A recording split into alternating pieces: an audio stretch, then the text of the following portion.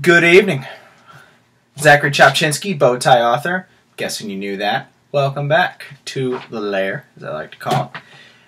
For those of you that might be new to these videos, I call my office my lair. Yeah. So, wanted to make a quick video tonight, first and foremost. Hey guys. Last week's video, we're kind of rolled into a Facebook takeover that we did. Yeah, so you guys kinda got those videos. Sorry, my tie's a little bit crooked. It's kind of driving me nuts. This week's bow tie, once again, brought to you by a good friend of mine, Jackie Wheeler. She keeps sending me these things, and I mean, I'm not going to complain, because she'll usually send me these, and then, like, a matching suspenders. Didn't want to put the suspenders on right now. I know you're like, oh, look at that nice shirt. I'm going to be honest with you, not wearing pants, and you need pants for suspenders. That's like the first rule. So, very nice. Repping my wife's colors. For those of you that might not know, I am actually a Slytherin. I know you might not think that, but I am.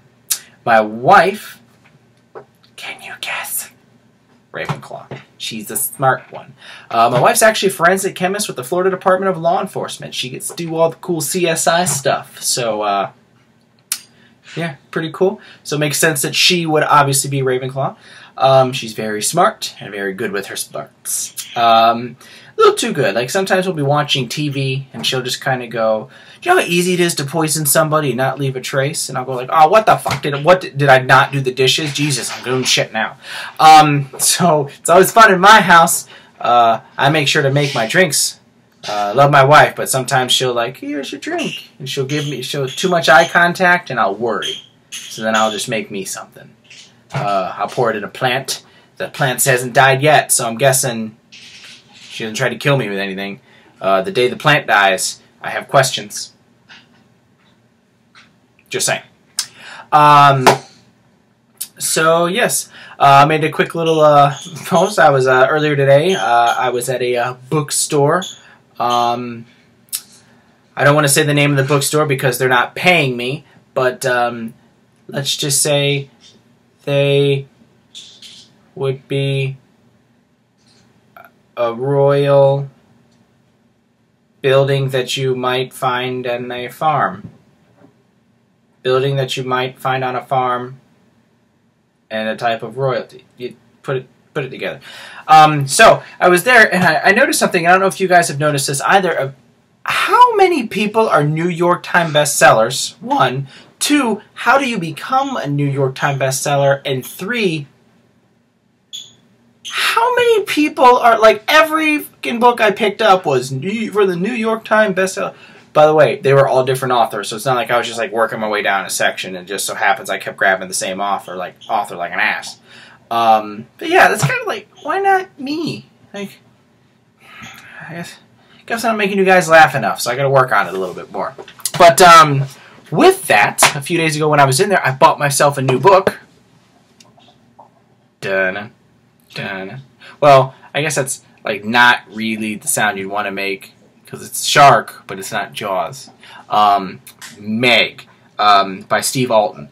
Y'all, this is actually a really, really good book. I've spoken in the past about how I'm all about doing your research and having those accuracies in there because those small little nuances can really make or break a story all day long. Mr. Alton, he does a fantastic job of utilizing science to explain why this giant fucking killer shark is kind of lurking about and still doing its thing, like, way after it's supposed to be extinct. The way that he utilizes the science to describe it, you never stop and pause and think, this is a stretch, like laser guns or anything like that. Like, you're reading it like, holy F, I might have to Google this to see if, you know what I mean? Like, you kind of read it as like it's real science. I absolutely love it. I recommend it. It's really good on people that might like science fiction, things with like dinosaurs and sharks, things of that such. Hasn't gotten too gory yet, so I'm not going to say the gore factor.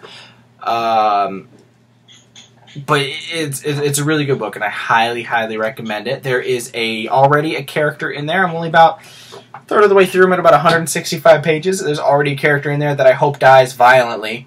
I hope is that one character in a lot of these ones that dies violently.